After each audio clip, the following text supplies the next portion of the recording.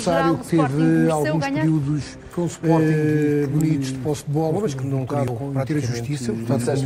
Boa noite, o Sporting, depois das substituições na segunda parte adicionais, aquilo objetivo, foi mais perigoso, foi uma dinâmica diferente, e chegou ao 2-0 com naturalidade, de alguma tranquilidade. Nesta fase, o importante é ganhar. Foi um Sporting que cumpriu a sua obrigação, ganhou bem perante o adversário que teve alguns períodos. A vantagem para o Foco do Porto, que joga amanhã, mas deixou já o Benfica. Mas o Benfica ainda vai lá chegar. O Sporting depois das mais 9 pontos que o Benfica, o Sporting neste momento, já os dois jogaram nesta jornada, ao contrário do Porto. Neste jogo de hoje, Rodolfo, é inevitável falarmos também sobre aquele lance polémico de arbitragem que dá o primeiro golo ao Sporting, aquele penalti sobre Paulinho. Hoje temos as imagens para mostrar e para analisar com todo o detalhe. Achas que há motivo para penalti naquele lance ou não? Boa noite. Não, é uma vergonha. A vantagem para o Foco uma autêntica vergonha.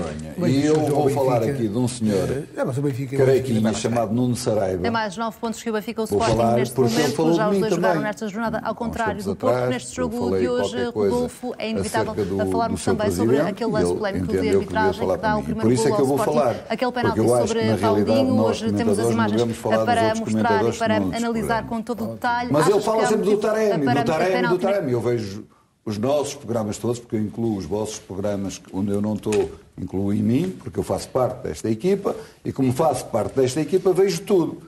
E então quero dizer ao Nuno Saraiva que tenha vergonha. E quero dizer a todos os sportinguistas que tenham vergonha. Mas vergonha mesmo. Porque este penalti é horrível. O Sporting mereceu ganhar, mereceu. Mas isto é nojento. Quando vêm com... Em relação ao Futebol Clube do Porto, em relação aos Taremis, em relação a não sei o que, este penalti é vergonhoso. Então é simulação de Paulinho, é isso? Total, é uma simulação total. O guarda sem ensaio, tem o pé no chão e ele bate nele e passado 3, 4 metros cai. O Taremi não consegue fazer isto. Portanto, isto é uma vergonha. E as pessoas do Sporting que comentam os jogos de Futebol Clube do Porto devem ter vergonha. E então este Nuno Saraiva, que está com o Amaral, o Amaral tem que ir para cima deste Nuno Saraiva. Porque há uma coisa, eu gostava de estar com ele, isto é uma vergonha. É um penalti vergonhoso. O Sporting mereceu ganhar, claro que mereceu. Peço desculpa. Mas ele vai falar, o Carequinha vai falar. Há uma coisa que o Carequinha vai falar, porque ele gosta de falar, mas gosta de falar sem aquilo que sabe. Sabe um bocadinho de coisa, mas não sabe futebol. De futebol sabemos nós estamos aqui... Desculpa lá. Estamos a ver, Rodolfo, a imagem aproximada também. Não, é uma vergonha. Isto é uma vergonha. O guarda tem o pé ali e ele bate e vai 2, 3, 4 metros... Quem disser que isto é penalti e não percebe nada de futebol ou é um grande mentiroso. E é uma vergonha se alguém disser, um homem do futebol disser que isto é penalti, é uma vergonha. Portanto, futebol é mesmo assim. O Sporting mereceu ganhar, claro que mereceu ganhar. O Passos Ferreira nem um remate fez à baliza. Não está em discussão, está em discussão o primeiro golo. E eu venho com um nome...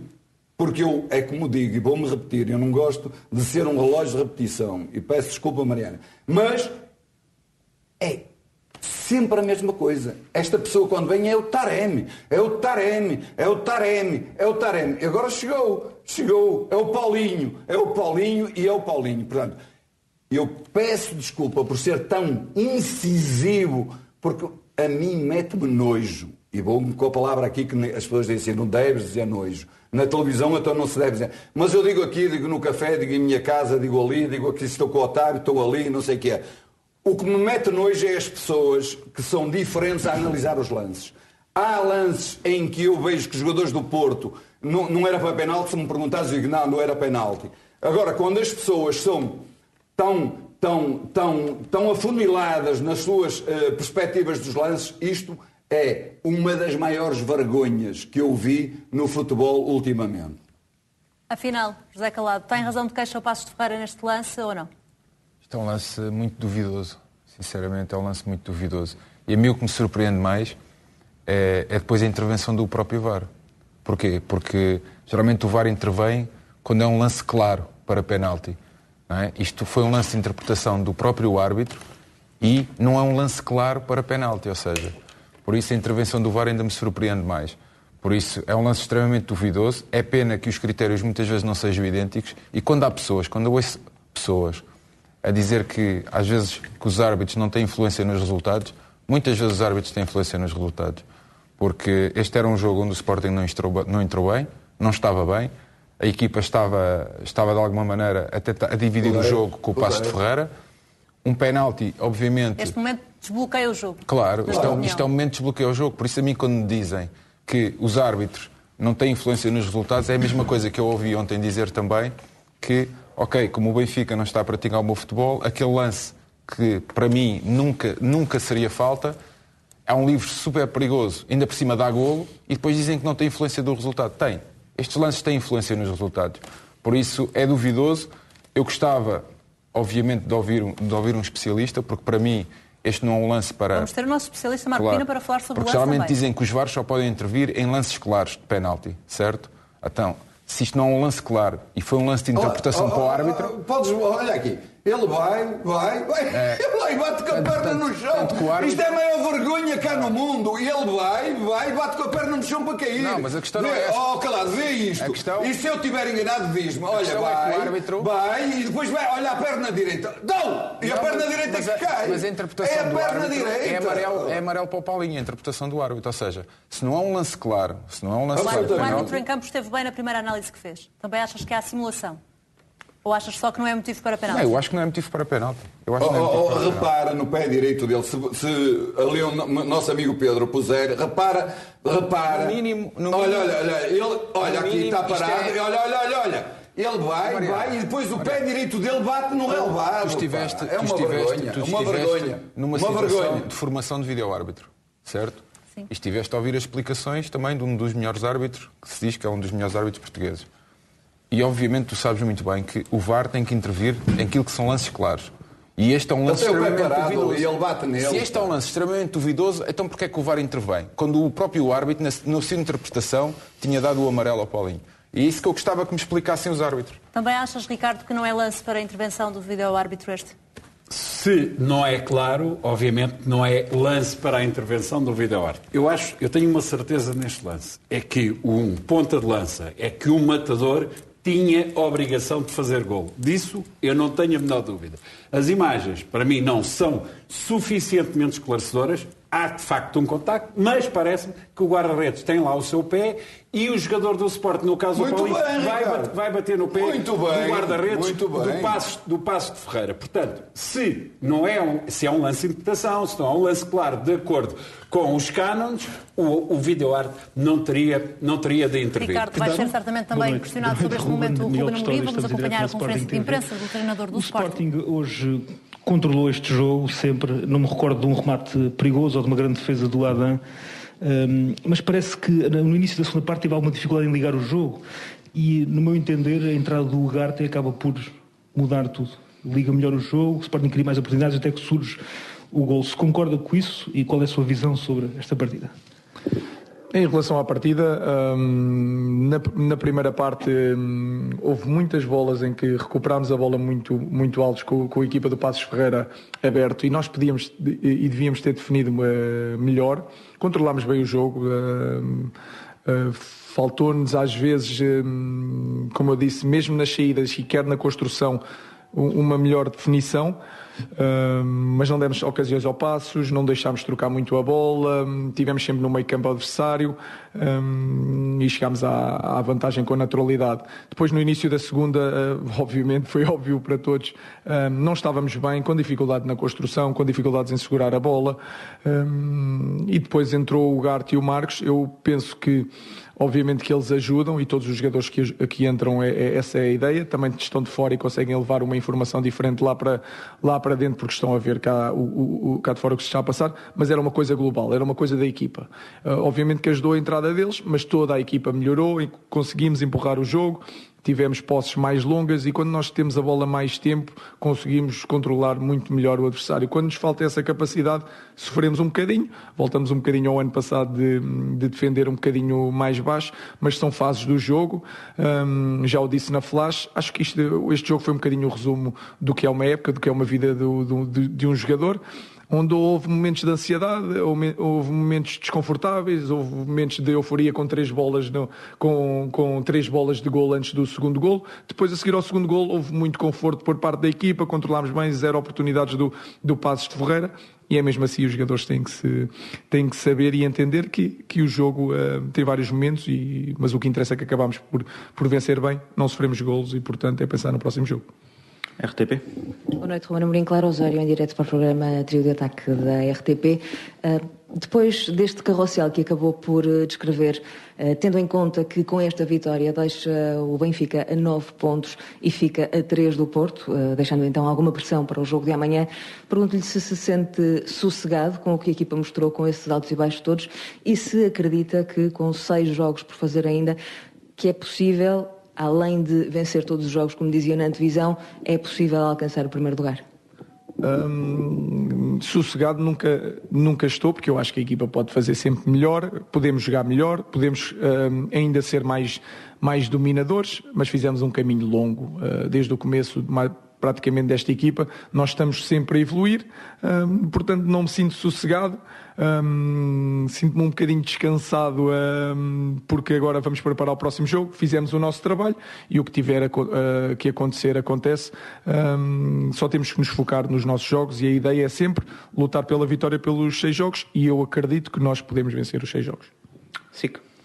Ruben Amorim, Cristiana Carlos Alves, SIC Notícias. Pegando também aí nos altos e baixos, eu pergunto-lhe se nesta fase da época, com tão poucos jogos pela frente, com a equipa na máxima força e por cima a jogar em casa, se não se exigia um jogo e uma vitória mais consistente da sua equipa, e por outro lado falou na convicção que tem, que o Sporting vai vencer todos os jogos que tem pela frente. Eu pergunto-lhe se tem alguma convicção em relação ao Futebol Clube do Porto, se acha que vai haver algum deslize. Não, nenhuma convicção, porque não é a minha equipa, isso nós não controlamos, não estou dentro do processo, portanto, em relação aos adversários não tenho 0 convicções. Em relação a nós, exige sempre mais, até o público hoje exigiu mais. Eu acho que é um excelente sinal de uma equipa que não concedeu remates perigosos enquadrados, qualquer remate enquadrado. Obviamente teve momentos em que não construímos bem, libertámos a bola mal, descoordenados os movimentos, temos plena noção disso. Mas é bom sinal que as pessoas queiram mais de uma equipa que tem várias oportunidades para marcar, não sofre golos, controla o jogo, simplesmente passou por momentos de dificuldade que faz parte. Eu acho que é um sinal de crescimento da equipa, do clube, portanto exige sempre mais. Nós temos que ser melhores para a semana e essa é a ideia. CMTV, Pedro. Boa noite, Pedro Neves de Sousa, programa Liga Douro da CMTV. O Benfica acabou de comentar o penalti do Sporting, diz que este sistema do VAR, que sonegou 9 pontos ao Benfica, acabou por beneficiar o Sporting de uma forma clara e grave e que está a desvirtuar a verdade desportiva. Foi assim que considera que o VAR beneficiou o Sporting e que está a desvirtuar a verdade desportiva, e como é que vê esta reação do Benfica no imediato? Obviamente que eu não vou comentar, para isso estão as pessoas dos comentários para comentar essas situações que são de outros clubes.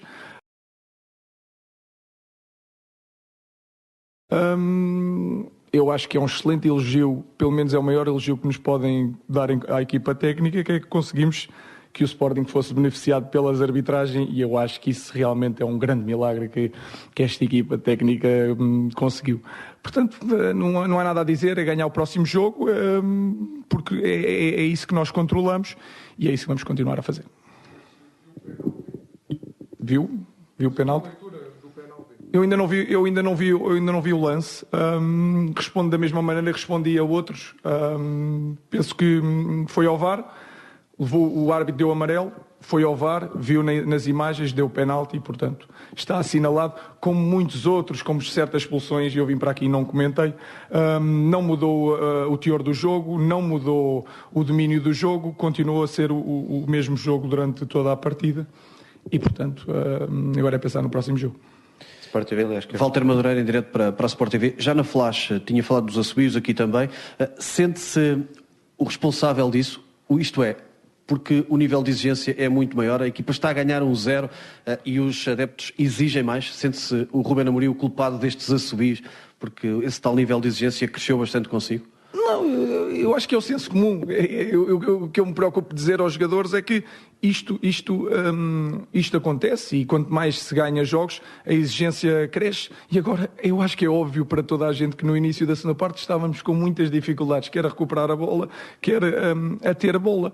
E, portanto, foi isso que eu disse. No resumo do jogo, é um resumo um bocadinho daquilo que é a nossa vida, e nós temos que encarar isso como natural. Portanto, eu sinto-me culpado de tudo.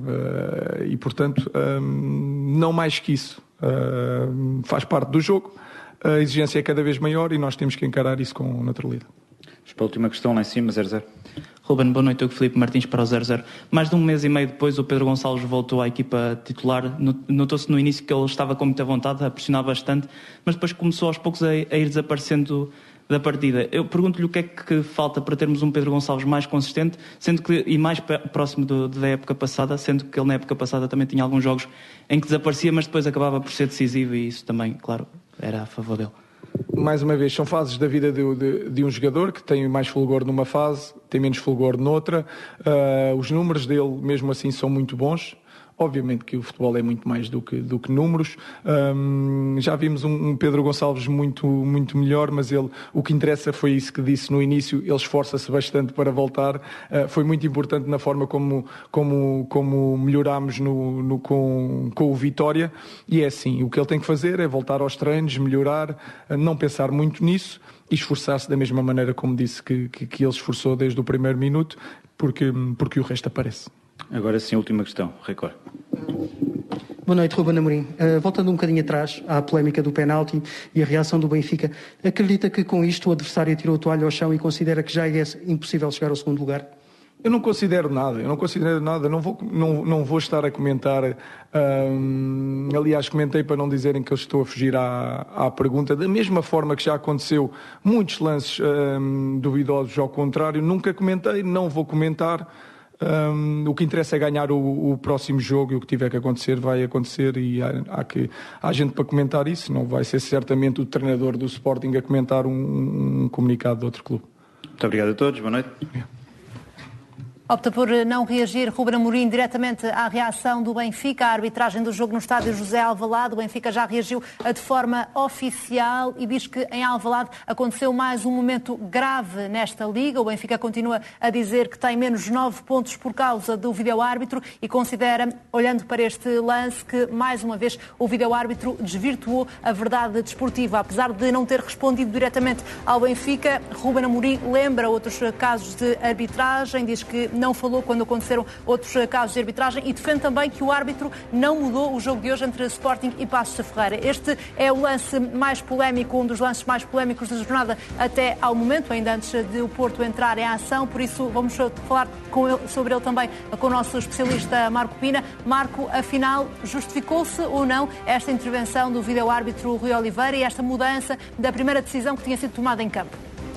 Bom, Mariana, respondendo já à tua pergunta, efetivamente o lance não é nada claro e por isso mesmo a intervenção do vídeo-árbitro é precipitada.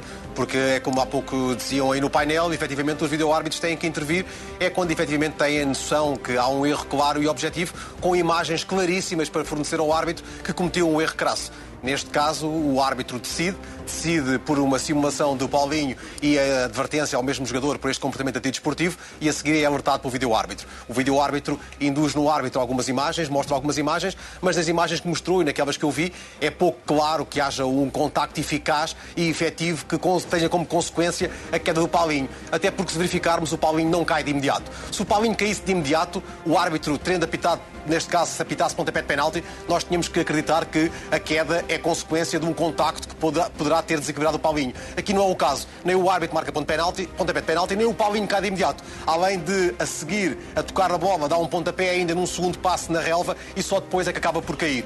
Ora, nós temos que perceber muito bem aquilo que queremos no futebol para o futuro, porque se queremos considerar este tipo de contactos faltas, temos que o consentir em todos os jogos, em todas as circunstâncias, e penso que isto não é um bom presságio para o futebol português, até porque o princípio princípio do vídeo-árbitro é mínima interferência, máximo benefício. Neste caso, não creio que tivessem reunidas as condições necessárias para que o vídeo-árbitro pudesse ter intervindo. O que é certo é que interveio e, a meu ver, interveio mal, porque o lance é muito pouco claro para alterar a decisão do árbitro em campo.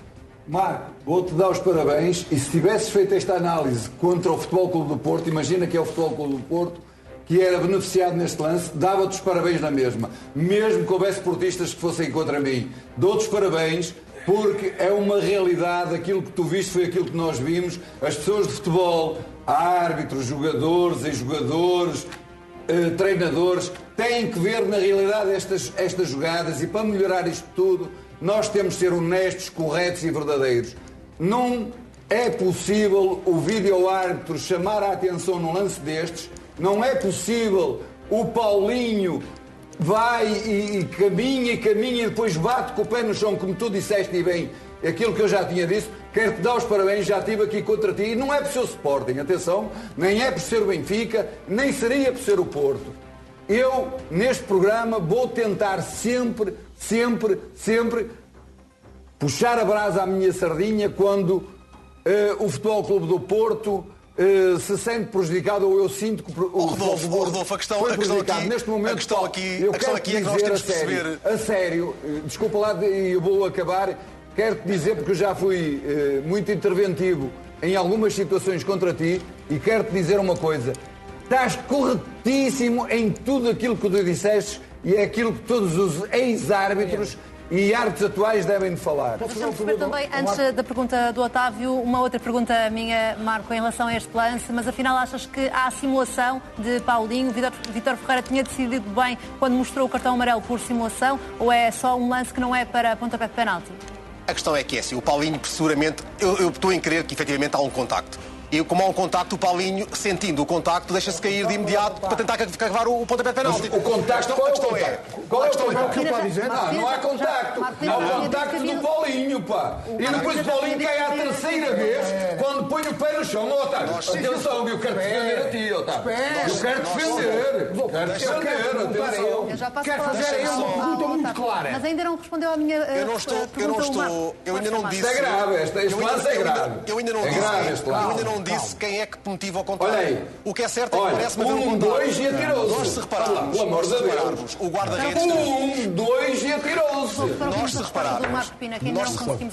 Nós se repararmos, o guarda-redes tem o pé fincado no solo. O guarda-redes não levanta o pé para objetivamente atingir o jogador adversário. O pé do jogador, depois de fazer a mancha, está completamente pousado no solo, e depois é o Paulinho que acaba de contactar. Ou seja, o contacto é possível que exista. Agora, o ponta de lança fez o seu papel, sentiu um contacto, deixou-se cair. Agora, a questão é esta mesmo. Portanto, não é necessariamente simulação, é isso? Não, é simulação. Mariana, nós andamos aqui há muitos anos, não é? E como é óbvio, o Paulinho, sentindo aquele contacto, foi objetivo a deixar-se cair daquela forma, até acaba por bater com o pé no chão. E sabes porquê que ele não segue a jogada, Marco? Porque ele nunca chega à bola. Ainda não consegui perceber. O Paulinho nunca chega à bola, adiantou a bola, Marco. E como adiantou a bola e não é burro, quando ele vê que a bola vai para longe dele, e como ele não é burro, e digo 3 vezes se for preciso, ele